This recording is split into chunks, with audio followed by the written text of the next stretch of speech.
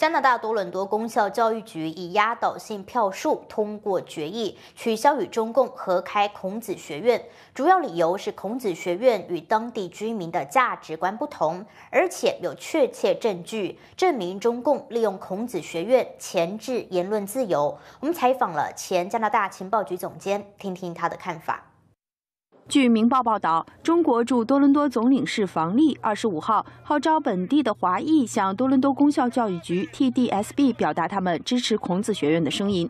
前加拿大情报局亚太事务总监胡尼奥卡舒亚认为，中国驻多伦多总领事的行为超越了外交职责。Because it is inappropriate for the consulate to do such a thing, and the Foreign Affairs in Canada should be made aware of that.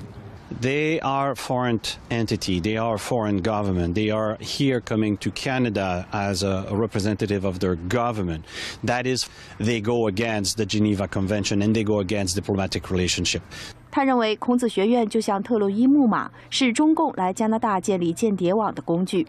I think it is a Trojan horse. I think the Confucius Institute is not only what they claim to be, which is an institution for to promote culture and language. It is an excuse or pretext to come in foreign countries and to establish basically a spy satellite, an institution that is a front for spying activities. 卡舒亚指出，孔子学院会伤害加拿大的国家安全，成为中共招募特务的地方。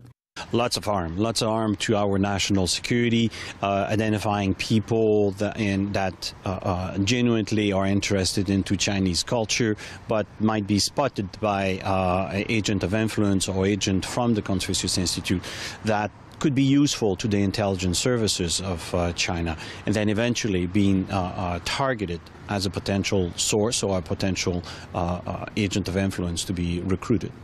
他认为加拿大的院校不应该继续办孔子学院。 I think more and more evidence have shown up publicly worldwide of the inappropriate behavior and conduct of the Confucius Institute.